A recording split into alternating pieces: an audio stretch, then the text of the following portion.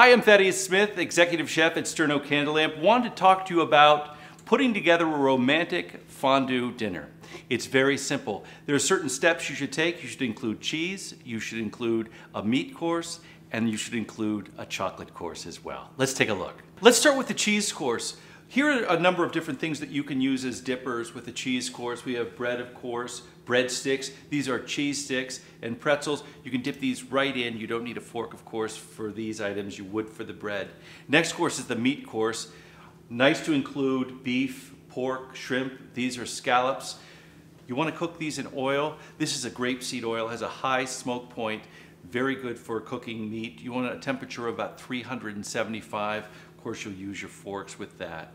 Last thing we have is our chocolate fondue. We've got strawberries, cookies, even some dates, marshmallows if you'd like to do some s'mores. So this is a wonderful setup for a romantic fondue dinner.